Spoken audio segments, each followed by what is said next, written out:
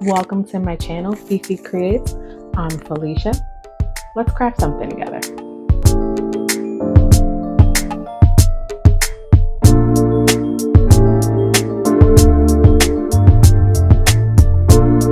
So if you're anything like me, you got yourself a sublimation printer and you picked up every blank you can possibly think of.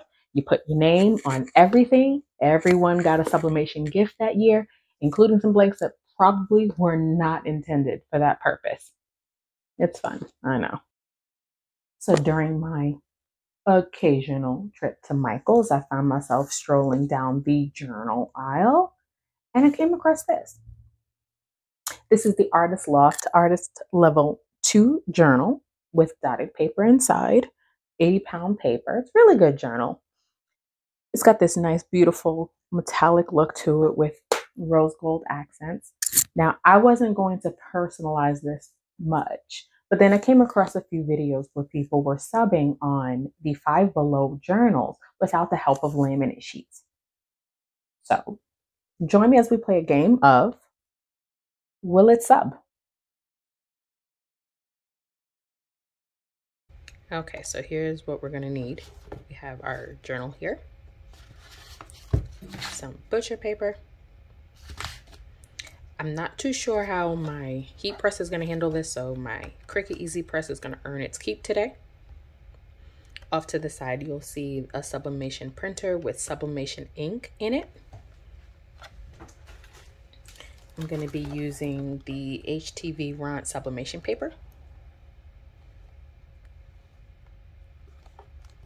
So here we are in Canva, and here I'm showing you just some examples that I came up with for the cover, as I do most of the planning here in Canva if I'm not using Procreate in my iPad or anything else of that nature.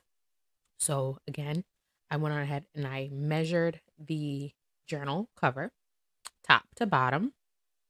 So I'm getting approximately between 6 by 8 inches. So again, up here you can see where I did a new canvas size of 6 by 8 inches, and then I just do a whole bunch of pages and come up with some general ideas. So this was the first one, which I kind of liked because I liked that idea to make it look like it's plush. And then this one, didn't care for it too much, so I stopped and kept moving. And then we came up with this one. Some watercolor accents in the background, nice little paper banner. And then keeping with the rose gold idea. So I wanted something that was going to show the metallic background as much as possible and have a lot of white showing through, as that color originally is pretty good. And mixing too many colors with that is not going to have the best results for sublimation, since that is not a white journal. So I still wanted to keep with this, but then this one kind of started to speak to me. So this one is the one that we're going to use today. I'm going to go ahead and print this one out. I'm going to download it first, put it into Publisher. But first, what I want to do is what I wasn't going to do originally was put something on the back of the journal. So I think I'm going to duplicate this page. And then I'm going to take out the banner, the heart, and then leave this as a background because I want the background to be a little bit more plain. Now, because I can't unfold this journal and kind of lay it flat properly, I'm not going to do like a full one with just the spine as well. I'm going to break this up into a front and the back. I'm just going to leave the spine as it is or decorate it some other different way. So again, we're going to download this one and this for the back. So again, I'm going to download page 3 and page 4. Oh, that's pretty too. No. 3 and 4. And then I'm going to bring it into Publisher.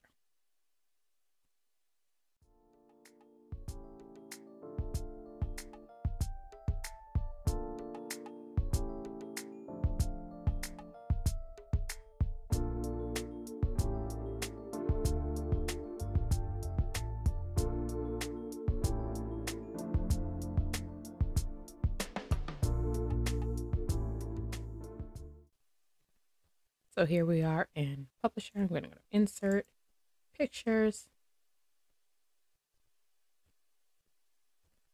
Let's go to my downloads. Open that up. Let's do the cover. Now this is already coming in at 6 by 8.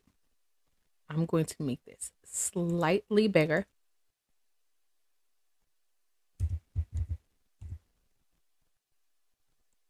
Just so that I can make sure I'm getting edge to edge. Okay, let's go ahead and add another page. And insert this picture for the back. Again, making this one slightly larger.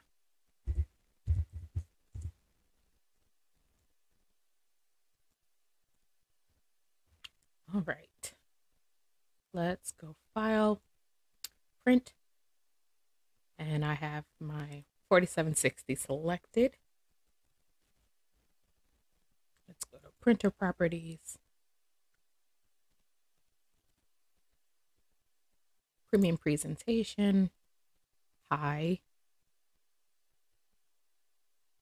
Okay, and then on More Options, I'm going to go to Custom, Advanced, and Adobe RGB 2.2. We're going to mirror this since we are sublimating. I'm going to turn high speed off. There's not a lot of image here, so I'm not going to adjust the amount of ink I put down. I'm just going to leave it as it is. So I'm just going to go ahead and print this, and then we will be right back. Images look like after they've been printed. Got the front. And you've got the back.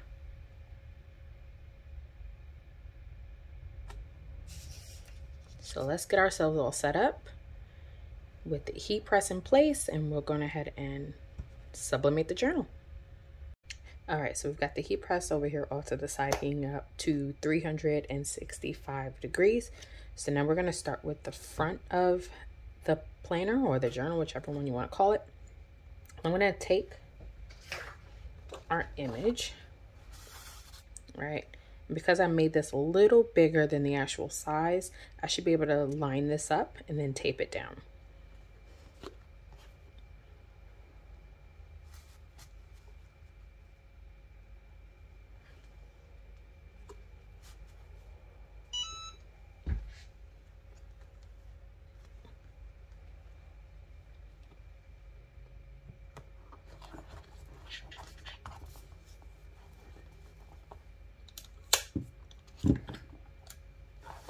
Should have had tape ready. Let's do that again.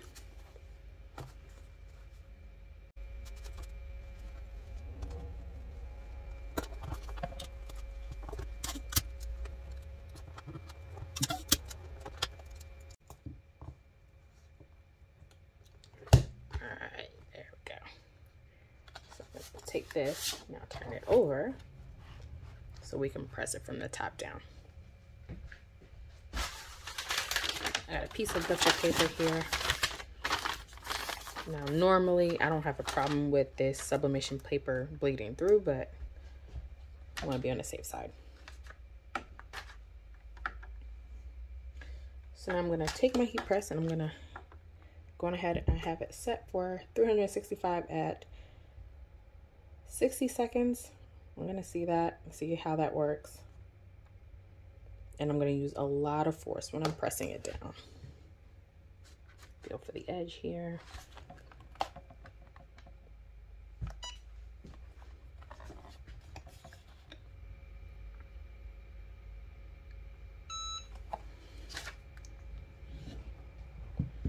All right, let's see what we got. Looks like it's sublimated fine. Let's go ahead and see what we got. Take off the tape here. Wow, this is hot. Oh no. That did not work, y'all.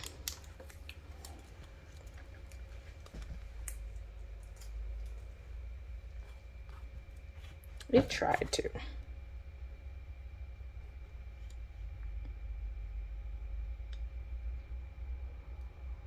I want to say it was my pressure.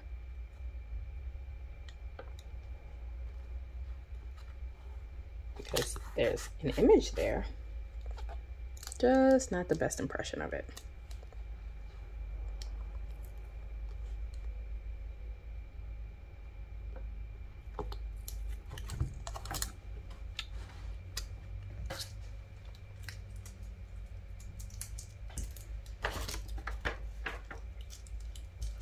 And here we are.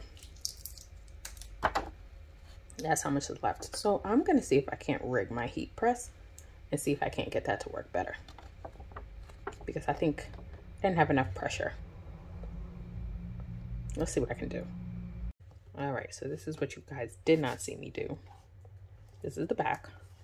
I went ahead and took my easy press and turned up the temperature all the way to 385. And although it's not the best impression, I did get one in comparison to the front. And I honestly believe it's also because I did not have nearly enough pressure. Because you can see here, this is clearly darker on the edges than it is here in the middle.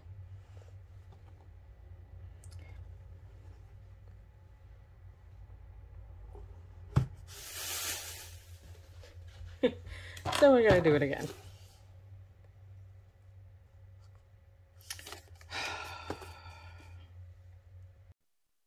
Okay, so here, clearly I must be overly frustrated with my lack of creative problem-solving abilities because I went silent here. So voiceover it is. So here you see me using the second metallic journal that I have, and I printed out another image from the Sublimation printer. So I'm just going to go ahead and line it up here and tape it down. Now I'm trying to use my heat press here because it has become apparent to me that using the easy press was not necessarily working out for me. So I wanted to try to get even decent pressure. So I'm going to use it this way. Unfortunately, I don't have enough clearance on this heat press to use it with the book just flat out as it is. It just does, I'm not going to be able to close it. So I figured, let me go ahead and try it with just the lid and the rest of the book hanging off the side, because I can't lay this flat in the heat press as that will damage the book and you still won't have the right pressure with the way the book has been made. Now the heat press is heating up to what it says to be 385. Now I'm going to tell you, your girl is in the market for a new heat press because this one was a cheap one over Amazon. And I don't think that the temperature that it says is labeled for is actually the temperature. I haven't actually tested it, but you'll see why in a little bit. 385 was the wrong way to go here. So again, I'm just going ahead. I'm loading this in with just the lid.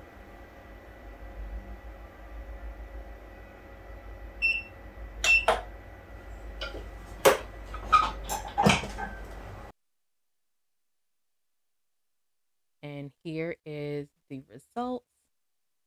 And it is stuck. That 385 is really, really strong. And you can tell it started to melt the cover. And it still didn't take well. I mean, it made an even impression. It was just too warm. And even then, the image doesn't come through as well as I thought it would. So here you get to see it a little bit up close, but still not the results we were going for.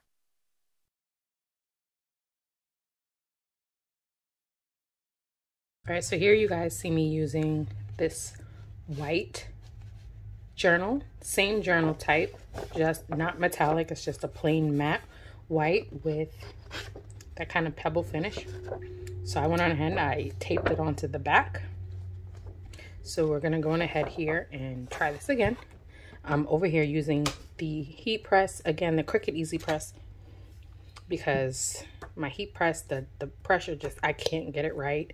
And the temperature is just too variable, varies too much. So I'm gonna come back over here and just try this. And if this doesn't work, we're gonna do the tried and true.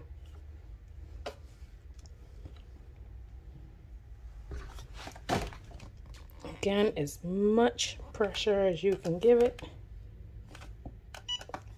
385 for 60 seconds.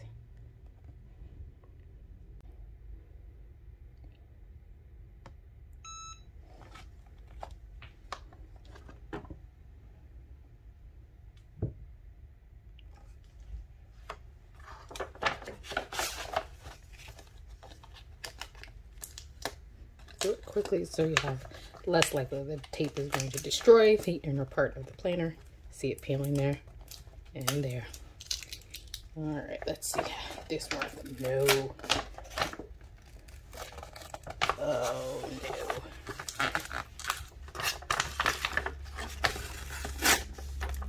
Oh, and I forgot the sticker.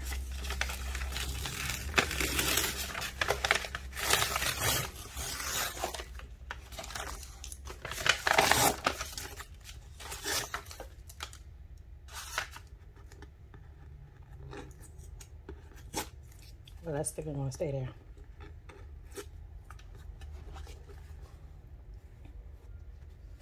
So she subbed, but the paper is stuck on there. So I'm gonna go wet this and see if I can't get as much of this off. All right, I got as much of the paper off of this as I'm willing to do before I just call this a fail. So now we'll do it the hack way. Time to go find my laminate sheets. All right, so here's the front. I got my half of my laminate sheet that I already cut in half. This is a 5 mil. So I'm gonna go ahead and tack this down here. Let's actually try to put these out of the way.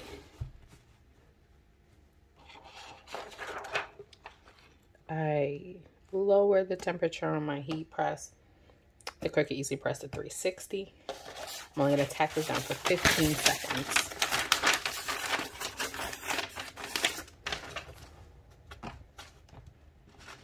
Let's get that eliminated. Looks like it did.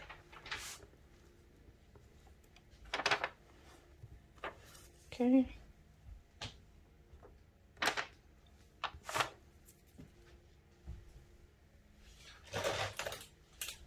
Take a brayer and cure it as best I can, including them corners while it is still hot.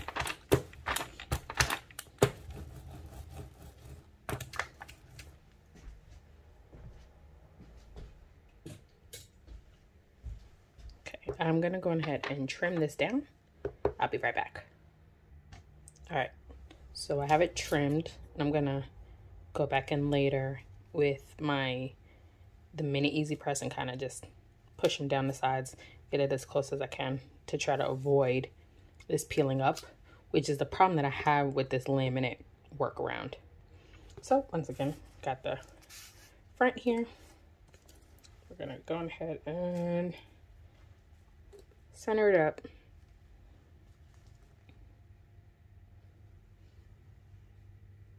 Easy Press and tape it down.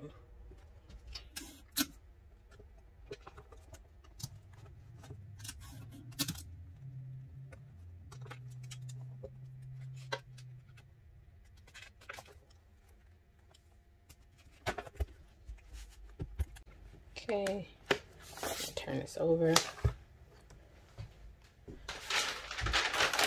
Put your paper, kind of crease it so I can see where it is. And 45 seconds, 360.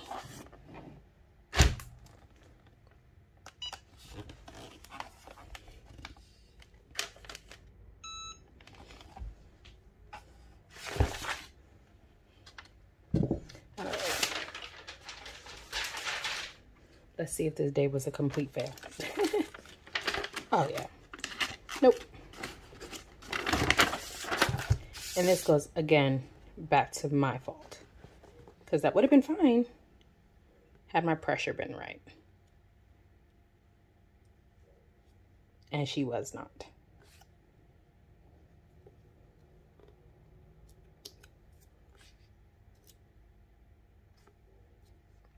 So if you get your pressure right, maybe the pillow was a bad idea. This can be done. I've seen it done plenty of times, but I'm not redoing this.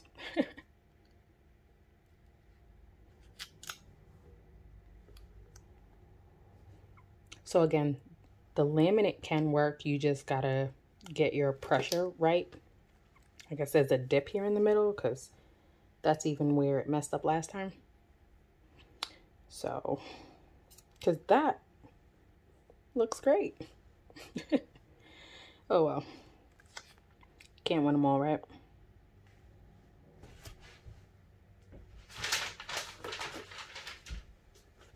So, to recap. Will it sub? In my opinion, no. Can it sub? Possibly. I would love to see and hear. Almost can't even wait for you guys in the comments to tell me what I did wrong, because I'm sure there's plenty of you who are probably yelling at the screen who've done this already.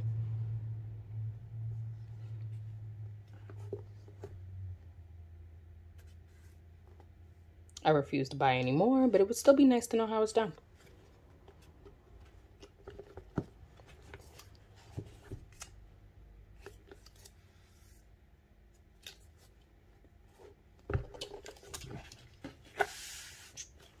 Thanks, guys. Have a great day.